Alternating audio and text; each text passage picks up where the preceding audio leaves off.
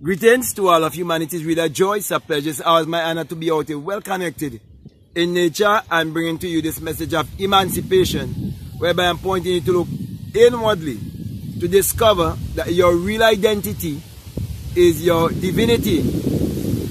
And that is why I want to speak to you today concerning from poverty to self-realization. And this is actually the entire story between Abdullah, the black mystic from Ethiopia, who was Neville Goddard's mentor. He and Nevill, their whole story is based around moving from poverty to self-realization. And this whole drama has been played out in Nevill being a young man, being born in the Caribbean. And all around him, you can see people with a colonial mentality, people with a poverty mentality. And he even went to school in the Caribbean and had a kind of education that is pointing you to have a limited mentality and also to have a religious mentality. As a matter of fact, Nevill was beaten unmercifully by a teacher just because he quoted the scripture that says, take up thy couch and walk. And Nevill said, take up thy bed and walk. And because he was beaten so badly, his father literally wanted was to kill that man. And it was there Nevill ended his education and decided to take a trip for betterment of himself. And so he went to America. But to cut a long story short, in Neville's quest to widen himself, because that's the way we must always feel, that we must always expand. So Neville needed expansion in his life.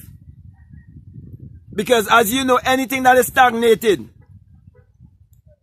it stinks, it smells, it pushes forth a scent because it doesn't go, it doesn't come, it's stagnated. And he didn't want to live a stagnated life. So right there showing you in the Caribbean or in the countries that they refer to as third world countries, many people are stagnated and many people are just going around in circles because of how they've been taught or how they've been raised. And so Nevill, in his quest for expansion, he came in touch with Abdullah, the black mystic from Ethiopia. And it was a time of a Great Depression. And everyone was vibrating under the energy of lack, under the energy of poverty, except for very few who understands how imagination creates reality and that poverty is a lack of imagination, or it's just a poverty of imagination. Because they realize poverty and prosperity have to do with your mentality. And so as Neville began to study with Abdullah, Abdullah was teaching him the theory, but Abdullah was teaching him the truth about scriptures. And that is why Neville said that Abdullah taught him through Christianity. And the main religious belief of the Caribbean islands and all the third world country is that of secular Christianity that is pointing you to look outwardly. So believing in a savior outside of yourself and believing that the Bible is literal and secular history, it will keep you in limitation. It will keep you in mental slavery. It will keep you in mediocrity because you're dwelling under the energy of fear. Because you're told that there is an angry God who is willing to send you to a hell to burn forever and wants to punish you. And all of this was taught to a people by their slave masters who oppressed them and force upon them a belief system. And then went further to set up a form of higher learning, which they refer to as education or academic education, and gave them a belief that they were uncivilized and that they were illiterate. But let me say this. If I leave right now and I go to China, I would be illiterate because I cannot speak Chinese and I cannot speak, well, I don't know if the language is Mandarin or whatever, okay? And I can't write their language. If I leave right now and I go to Venezuela or I go to Cuba, I'll be illiterate based on which community I am living, and if that community is just speaking, you know, Spanish, okay, because there might be some community that might be speaking English also, but if they're speaking Spanish, okay, then I'll be illiterate. So it means there's a people who was even robbed of their language and was given another language, okay, and they grow to believe a certain way. And all of this was being displayed through the relationship between Abdullah and Neville Goddard when you understand the language of symbology. And so Abdullah wanted was to teach our people how to move from a poverty mentality to come to self-realization. Because when you do not know who you are, you will never know your power. So Abdullah, who wanted was to display the power that you can use to achieve your every desire, he uses imagination on behalf of Neville going to Barbados to be with his family and going there first class. So then, because we are all connected, and Abdullah understood that the Bible is all about mind science, Abdullah, when Neville came to him and said to him, I'm having this burning desire where I want to go to Barbados. Abdullah said to him, you already gone to Barbados and you have gone there first class. He couldn't understand Abdullah. But Abdullah showed him that if he would sleep in his mother's home each night as he go to bed while he's residing in New York, and if when he walked the streets of New York, he would see himself in his imagination walking the streets of Barbados, that it would become a reality, it would become a fact. And he even further showed him in Joshua 1 and 3 where he said, anywhere that the sole of your feet shall tread, which means anywhere you can go in your spirit, anywhere you can go in your imagination, you can go there physically, you can go there in person, because everything is within. There's a wall that is within, and the real self is within. And that is why, until you look within and come to self-realization, you will never discover your abundance. You will never discover the pearl of great price. You will never know that you are the creator and the Lord and Master of your own destiny, and that you can create your reality consciously. Because when you're taught to look outwardly, you do not realize that it is your own thoughts that is creating your personality. So you think there's an enemy outside of yourself. But if there is no enemy within, the enemy without can do you no harm. So my brother and my sisters, this whole message about Abdullah and Neville Goddard is not just about using the law, but it's all about self-realization. It's all about moving from having a poverty mentality to having an abundance mentality by looking inwardly to discover that your real identity is your divinity. So, my brother and my sisters, what they've been doing with all of the system that they set up is to keep you from discovering that your true identity. So they give you false identity. Some people identify themselves based on the religion. Some people identify themselves based on their education. Some people identify themselves based on some title. Some people identify themselves based on how much money they have. Okay? But I'm saying to you, your real identity is your divinity. So self-realization is more important than anything else. And that is why you're told that you must seek ye first the kingdom of God and his righteousness, and then all these things will be added unto you. And our ancestors have been saying from ever since, from the beginning of civilization, they've been saying, man, know thyself. And when we check the cradle of our civilization, you gotta go all the way back to Africa. You gotta go all the way back to Ethiopia. Okay? And Africa as a whole. Okay?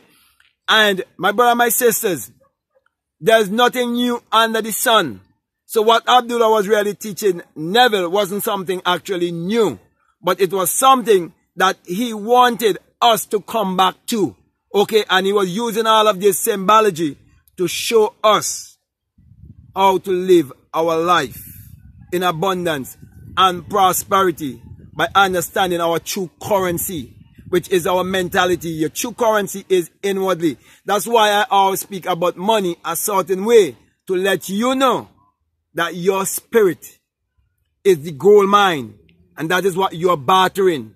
So if you have the right spirit and you're in your right mind, you'll be able to do things in a right way, because you're walking by laws that governs all of humanity and governs the universe. For as a man thinketh in his heart, so is he. So the greatest law that you will ever discover is the divine law of reproduction, whereby every seed and every species reproduce after its kind. So whatever you are reproducing, whatever you are bringing forth, it have to do with your mentality. And that is why the very first thing you must seek in this world is to know who you are. That is why you must love yourself, believe in yourself, and embrace yourself. But those who want to keep you in a perpetual state of mental slavery, they give you an idol. Through the story of Jesus and Mary, whereby they make you believe it is secular history. And the slave master give you a portrait that looks just like him. So every time you call on the name of Jesus, you are giving homage to the slave master who want to always keep you a slave and keep you from playing the game of life with wisdom, because you would know that this is the head and this is the tail. The hair, which is the body down here, is the slave, and the master is here, the intelligence is here. That's why most of the time you look around, you see people who look like me, they are most of the time they are the employee and not the employer. And the employer always have the power to say, you go here, you go there, you do this, you do that, and many people cannot catch it. That is why when you become aware and awaken and realize that you don't need any kind of competition, there's more than enough in the world, you will be able to even tell your employee, I want each and every one of you to be like me. And when you widen your scope and expand yourself and you're ready to leave, all you have to do is inform me. So my brother and my sister, I can go on and on and on. But this whole thing about Neville Goddard and Abdullah is to really teach people how to move from poverty, which is a lack of poverty of imagination, to come to what? Self-realization.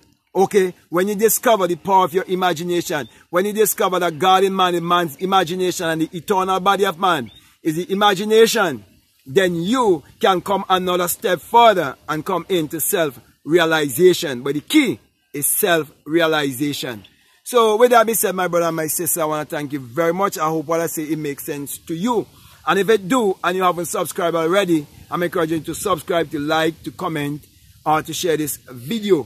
Also, I would like to encourage you to follow me on Instagram at BlackMadGuru, and also to check out the Inner Sun Science and Technology for Prosperity, the Inner Sun Engineering to create your reality consciously, and my Patreon, because we are living in a time they want to dim the sun, they want to block out the sun, but I have news for you.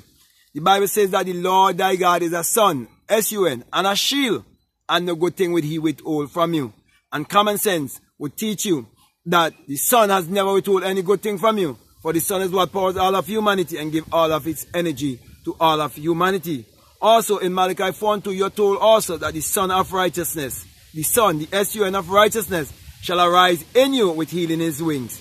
And truly, once that light is risen in you, you will bring healing to all of humanity, and you point each and every one to look inwardly, because every true prophet and every true messenger can never point you to look outwardly. They must point you to look inwardly. So, my brother and my sisters, if there's any other way that you would like to support this work, we have a PayPal link down below. Feel free to check out that PayPal link down in the description, and always read the description and check out all of the information that is down there. So, with that being said, my brother and my sisters, I want to say peace, love you all, out.